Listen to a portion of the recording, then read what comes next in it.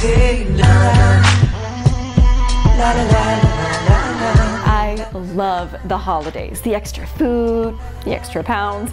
One of my goals for the family this coming year is to stay active, and the Xbox Kinect is actually proving to be pretty effective. You wouldn't think, but after just playing one evening of Xbox Kinect games, I was sore several days afterwards. That's because you can't just sit and relax to play games. You have to use your whole body. You jump, dive, point, jump again. It's tiring, but that's a good excuse to buy a nice gadget. But of course, you don't have to buy huge gifts to stay active. Just being outdoors and playing is fun too. Check out this game app, for example, Rhythmatics Kids.